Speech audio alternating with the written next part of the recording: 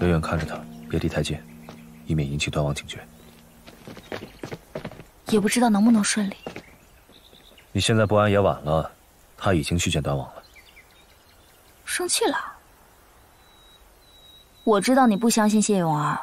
知道就好。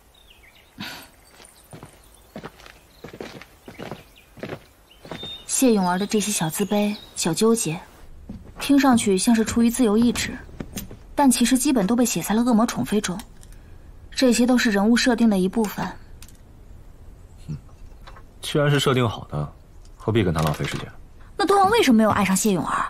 所以自由意志是存在的，只是当时的谢永儿不够强。如今我推他一把，说不定有所改变。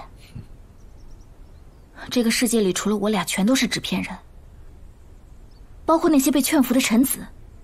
难道你对他们也不抱希望吗？他们的设定就是鞠躬尽瘁的好人。谢永儿呢？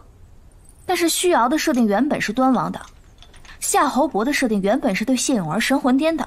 哼哼，那咱们拭目以待吧，看看谢永儿对不对得起你这一腔真心。我对他一腔真心，你这是吃醋了吗？是啊。就因为我给他梳头化妆啊？要不你坐这儿，我给你梳。不是。他这是。